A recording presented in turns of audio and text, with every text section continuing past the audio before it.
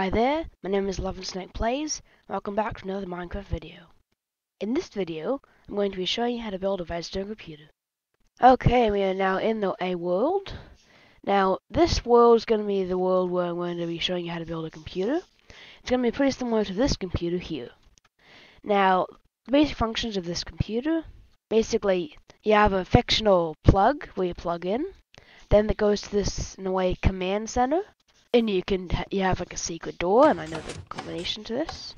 I'll tell you how to make one of these too. And then in here, all of this is dependent on if that plug over there is turned on. So if I go in here, I can then lock up the doors. I can also switch off the lights. Now again, aside from the lights, all of these controls is dependent on that. Oh, and that over there is the battery and the fuse center. I'll explain how to do that in a sec. So what I can do is I can shut off the power. I'm not going to do that. These two, they're complicated. But all of these control bits on that. So if I switch off the tree, that tree over there went out. Now I'll show you how this works. Master circuit breaker breaks if there was anything, it turns it off. And currently there isn't anything, so nothing happens. But if I want to turn on the tree and random few things that I forget the name of, nothing could happen. However, if I switch off the circuit breaker, they should have all gone. There we go. And what this says is this pretty much tells us, are we going to take our power to power the screen from the battery or the mains in case the battery isn't charged. So if I switch that to here, nothing will happen aside from that. Just, there we go, a bit of interference. But if I shut off the power, which stops charging the battery, nothing.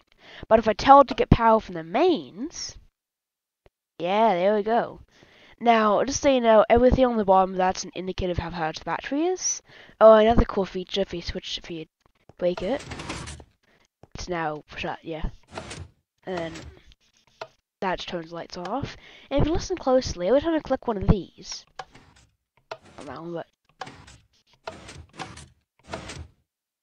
yeah, you hear a piston. And this is how it actually works.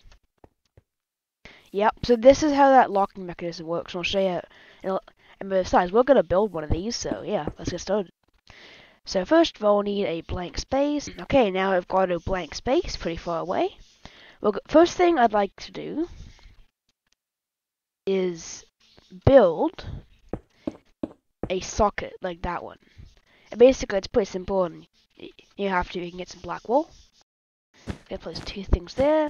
In a way, they're like prongs, you know, like in an electrical socket. The way you may build your electrical socket may vary, but now we're going to build the cord. Plug it in, I think I'm going to do, yeah, there we go.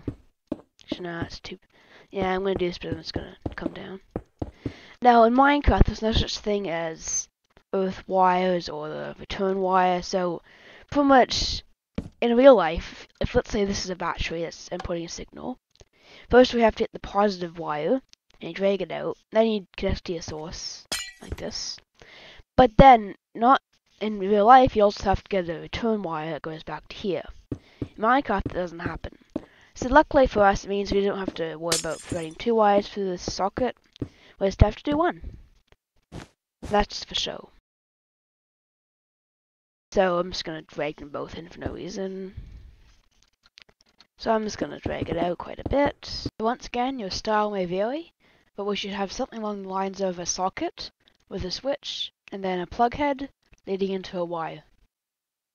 Okay, so now that you've finished that wire, and make sure to put repeaters in between, we're going to get started on the command center in a way. So, pretty much, you start off with putting, I haven't built one of these in so long, but there's no real way to do it. First of all, you have one piston here. What it does is, come on, there. So, let's say you have a command center here, there we go. Here we go. So, this is the floor of the command center right here. So the TV, or really the screen, is going to be facing here, and it's going to be looking that way.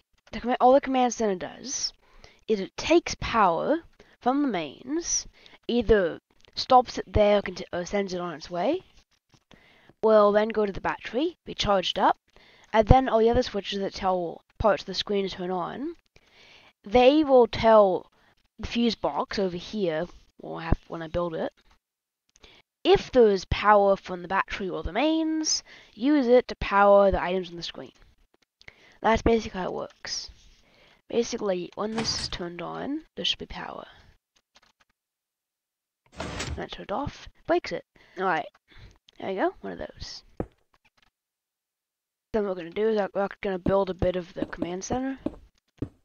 Because some of it's more decorative, because if I stripped it down to just functional parts, maybe just a floor to stand on, it'll be pretty simple, but I'm making it look nice, because that's just how we're going to do it.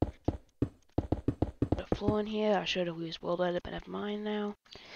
So then we're going to build a 1 block high background thingy. Alright, so I just finished building the basic structure. I've done quite a lot of work. So, starting inside, I have a bunch of switches. They don't do anything yet. Then we have 2 switches that have signs that say this one would lock the doors that if I ever build them, and the other one would turn on the lights. And I just put a bunch of quartz in here, and then I put some lights up here. Finished up this, put some glass in here. That. Then over here, the only bit of edge I put in is that these lights function independently. Here, take it switch on and off. This is going to be the command chain. So you have to get this type of combination right if you want to get in. So now I'm going to build a basic piston door. Alright, so now I have to make these meet up. Alright, so I've made a very basic system. If I place a lever, then I place it. There we go. Shut and open. Now instead of having it run by a lever, we're going to have it run. So first of all, we're going to need power for the mains. But if there's power from the mains, use it to open the door.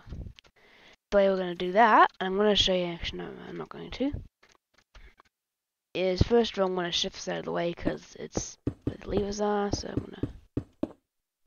Alright, so I just finished shifting all that. Also finished digging this thing. Alright, so now what we're going to do, we're going to get a torch. There we go. Basically it works, there's a torch here. And even below that, there's redstone dust. So basically, here's how it's going to work. We get power from the mains, or this. Yes, I'm going to take a rocket from this. Take it around here. And then those 8 levers are going to control a series of pistons that either connect or break further a circuit. It's not going to be like that, it's going to be more like...